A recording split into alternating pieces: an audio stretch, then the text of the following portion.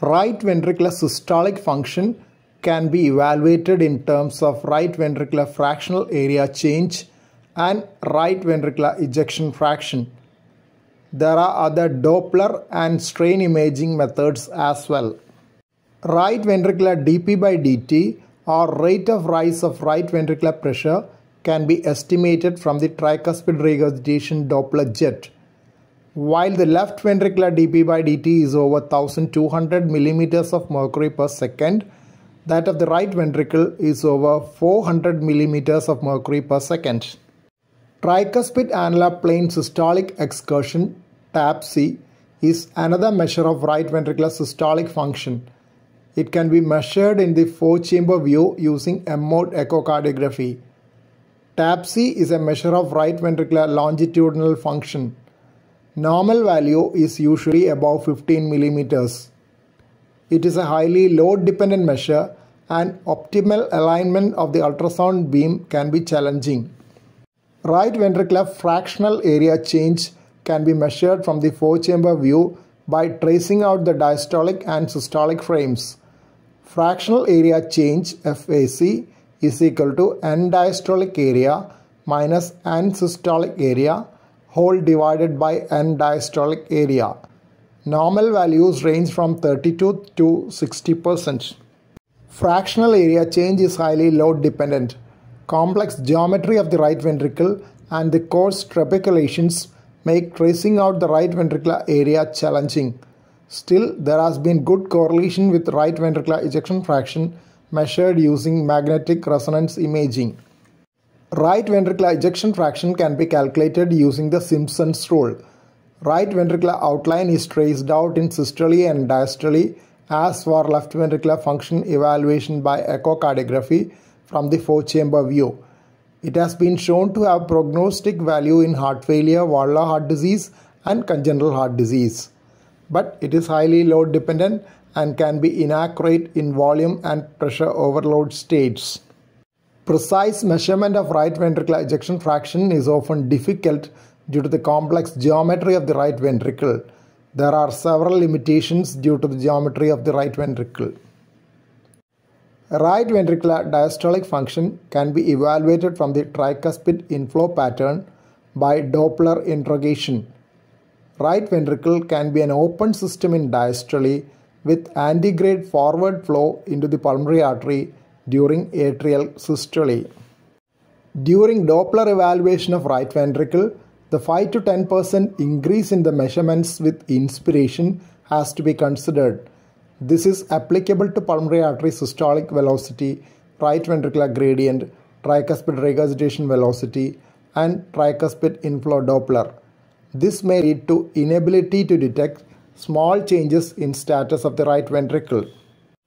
Right ventricular global function can be assessed by myocardial performance index. Myocardial performance index MPI is the ratio of the time spent in isovolumetric activity divided by the time spent in ventricular ejection. MPI is equal to ICT plus IRT whole divided by ET. ICT isovolumic contraction time, IRT isovolumic relaxation time, ET ejection time. Myocardial performance index T index has an inverse relation with global ventricular function in that increasing values indicate worsening global ventricular function. There is good correlation between Doppler-derived myocardial performance index and cath-derived invasive measures as well as with the clinical outcome. Myocardial performance index has different normal ranges for different age groups and for the left and right ventricles, though it is roughly a little more than 1/3. Advantages of myocardial performance index are that it is simple to estimate, reproducible, not affected by geometry, and assesses global function. Downsides of MPI are the non-simultaneous acquisition, load dependence, variation with heart rate, age and body surface area and rhythm, as well as non-specific being unable to differentiate between systolic and diastolic dysfunction. There could also be pseudo-normalization due to this. T-index can also be measured indirectly from the tissue Doppler. It is designated as TMPI. Corresponding measurements on tissue Doppler are TIVCT, tissue isovolumic contraction time, TIVRT, tissue isovolumic relaxation time, and TET, tissue ejection time. Measurements are taken using pulsed tissue Doppler from the lateral tricuspid annulus. Longitudinal function of the right ventricle can be quantified by tissue Doppler methods. Longitudinal velocities assessed by tissue Doppler techniques are the lateral mitral annulus velocity, septal annulus velocity, and the tricuspid annulus velocity. These tracings have distinct E' and A' in diastole, a systolic velocity S', and spikes for isovolumetric contraction and relaxation. Tissue Doppler can quantify both systolic and diastolic myocardial function and is less load dependent. Early identification of right ventricular dysfunction and correlation with clinical function is feasible. Tissue Doppler technique can also assess radial function. Limitations of tissue Doppler include the angle dependence and confounding effects of cardiac tethering and translation. Regional function of the right ventricle can be noted by strain and strain rate imaging. Strain and strain rate imaging can also quantify both systolic and diastolic function and is less load dependent.